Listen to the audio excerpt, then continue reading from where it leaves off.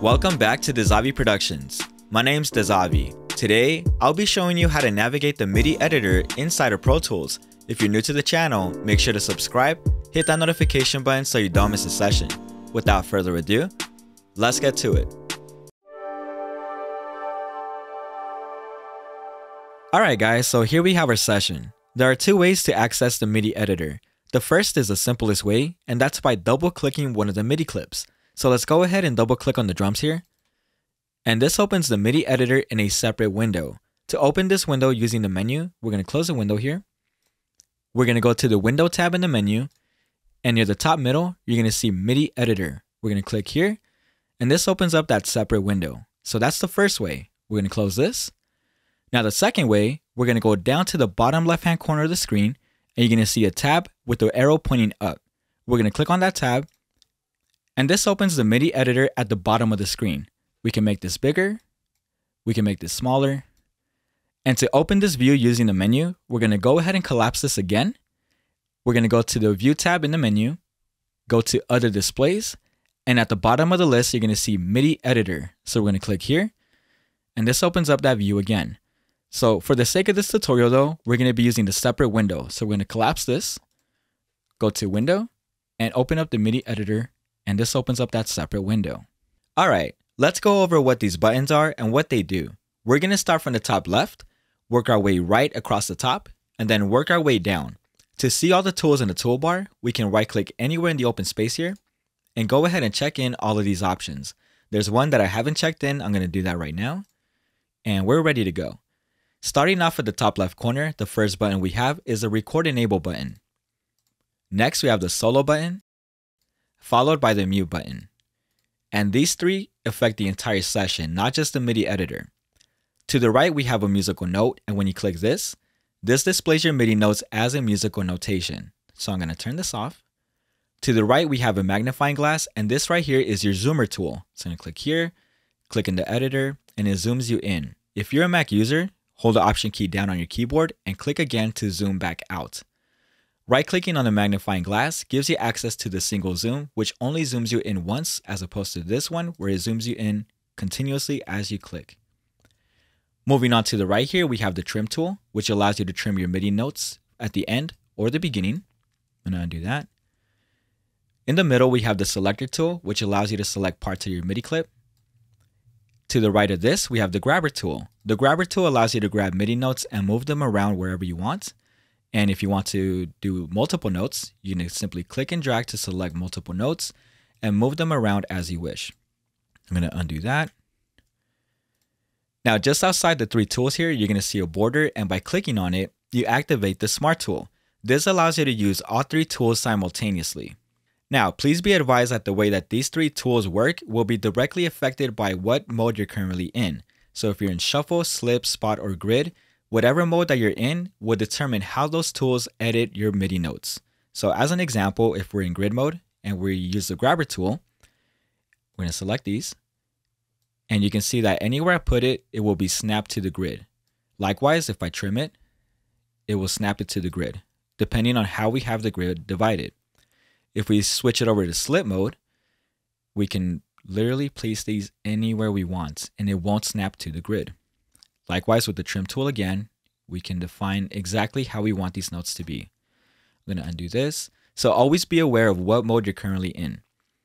To the right of the grabber tool, we have the scrubber tool. So this allows you to scrub through your MIDI notes with your mouse as you click and hold it down. So we're going to click here, hold it, and then drag it across, and drag it back, and drag it across, back, across. Okay, so that allows you to scrub through your MIDI notes. To the right of the scrubber tool, we have the pencil tool. This allows you to draw in MIDI notes manually. Now, it only allows you to do it one key at a time. So if you try to go down like this, it's not going to work. It's just going to simply draw one long note in one key. So we can literally just let it go or just click once and it will draw in notes for us. Now, how those notes are drawn will be dependent on what you have here to the right. So this little section here tells you what you're currently drawing into, what track. So right now we have it in drums. To the right here, we have the MIDI note duration, which tells you how long that note will be input. So let's say 1 bar. If we make a single click, it will draw a 1 bar worth of a note. if we switch this over to 16th note, it will draw in a 1/16th note. Now the number to the right here is a MIDI note velocity. So if we set it to 112, then the velocity of the note that is drawn in will be 112, and so on and so forth. Now there are multiple modes to the pencil mode. So let's say we're going to go right click here, and this gives you access to line, triangle, square, and random. More than anything, these affect the velocity of the notes that you're drawing in. So as an example, if we go to line and we set this to a quarter note, right? And we draw in a line here. It's going to do repetitive notes, all with the same velocity. So I'm going to undo this. If we switch this over to triangle and we draw this in, then the velocity will take the shape of a triangle. I'm going to undo that. We're going to push up, let's say 104, right? And we're going to go to square and we draw in here. The velocity will go up and down, up and down, up and down with every note. Moving on to random, you can guess, the velocity will be random across all notes. So we're going to go back to freehand. Now to the right of the MIDI note velocity here, we have the play MIDI notes when editing. Let's say we're going to go to use the grabber tool, right? And as we're selecting notes, you're not going to hear the notes. Even if you select here a couple, you can't hear anything. When you have this turned on, anytime you touch a note or select it, it will play that note even if you click and drag and select multiple notes. So this is useful if you're trying to hear what it is that you're editing, but it can be quite annoying every time you do an edit because it's very repetitive. So for now, we're going to turn it off. To the right of this, we have the mirrored MIDI editing mode. So right now we have it currently turned on. As an example, let's say we're going to duplicate this, right? And we're going to move it across here. And both of these clips have the same exact name, drums 03, right? When you have mirrored MIDI editing mode turned on, I'm going to say grab this one, right?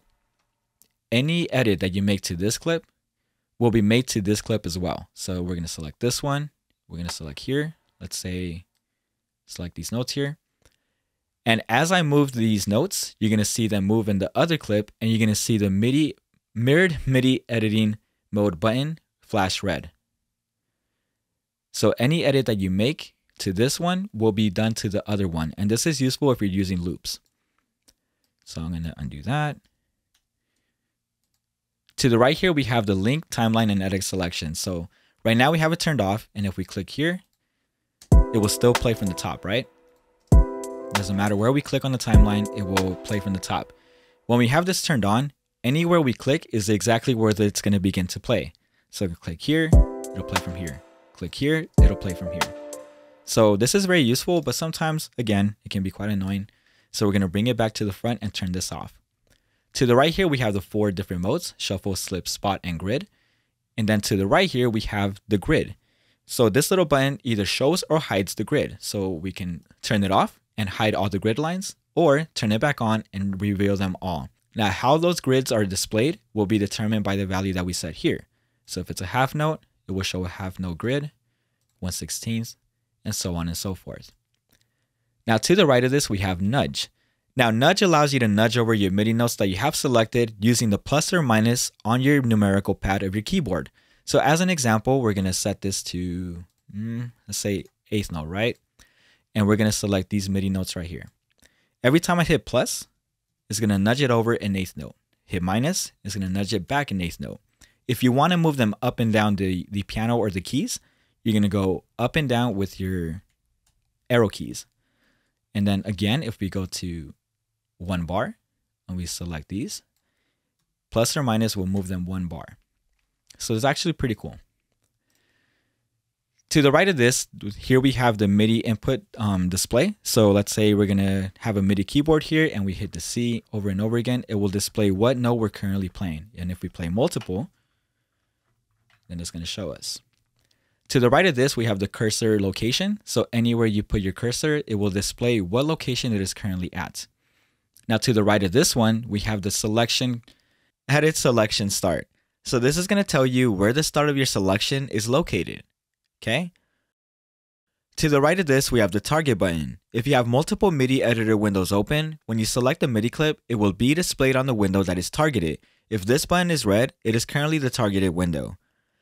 To the right here, we have the drop-down menu that allows you to choose what is displayed or hidden in the toolbar. And we could take a couple things out and we can bring them back in. And me personally, I like to have everything shown, so I'm going to make sure everything is checked in. All right, so let's move on here to the bottom where it says tracks. On the right side, we have a drop-down arrow, and this allows us to specify how we show or hide our tracks. We can also sort them by either name, type, or edit group. Now here in the white area, this is the track list. On the far left of every track name, you're going to see a dot or a bulletin. Clicking on this either shows or hides the track in the MIDI editor. What's cool about this is that you can display multiple tracks within the same MIDI editor. So if I click on the one for the keys, I'm going to click here. It will show the keys in the MIDI editor along with the drums. I'm going to go ahead and hide this. Go back to the drums. And to the right side of the track names, you're going to see the pencil icon. This tells us which track we're currently editing.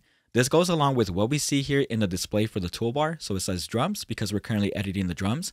If I click on the one for the keys, I'm going to click up here. It's going to show the keys in the MIDI editor, and it will also change it here in the display of the toolbar, letting us know that we are currently editing in the keys. Now the question here is, how can you tell which notes belong to which track, especially if they're in the same key? And the answer to that is by color coding your tracks. You can do that by going here to where the ruler's at. You're going to see two buttons that are stacked on top of each other. The top one is your color coder. So I'm going to click here. And this displays all your notes in the same track under one color. So right here we have the keys all in blue.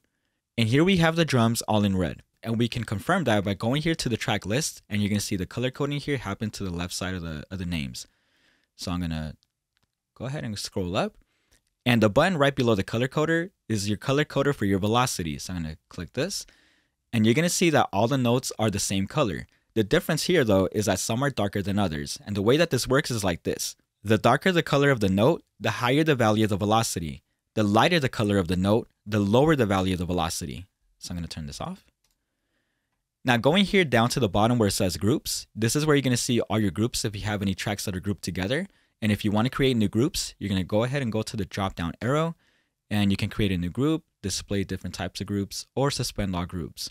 Make sure that you do not have this here selected where it says all, because if you do, you're going to be editing all your tracks together at the same time. So make sure that this is not selected unless that's what you want to do.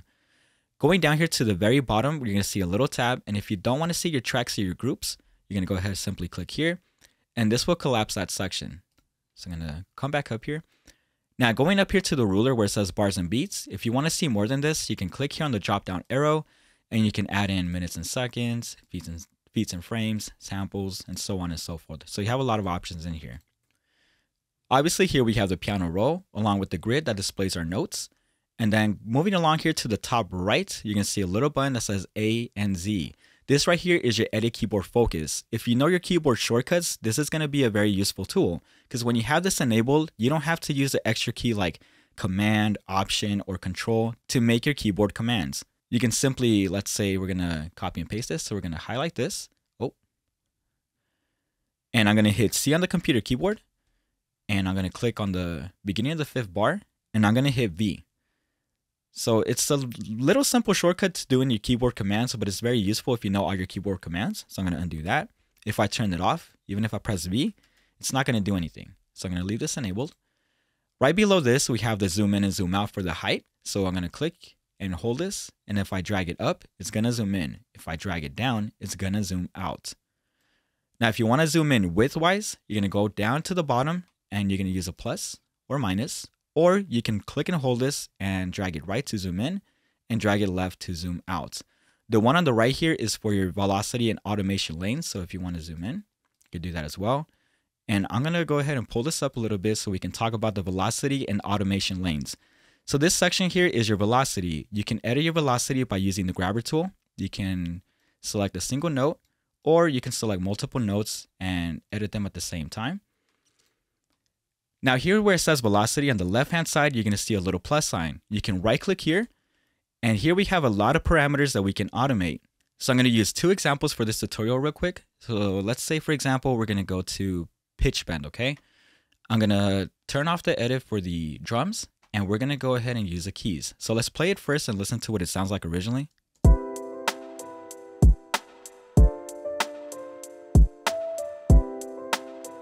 going to stop it.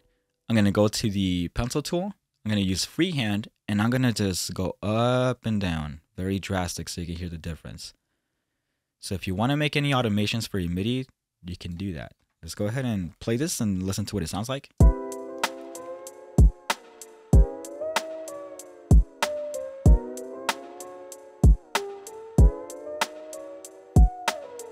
It's pretty cool, right? So we're going to undo that. And let's say we're going to right click here, or we can collapse this, or right click here and go ahead and select it and what we want to see. So I'm going to go to MIDI mute. Let's do that. So I'm going to use the pencil tool, mute it, not mute it, mute it, not mute it, mute it, and not mute it. So let's listen to what that sounds like.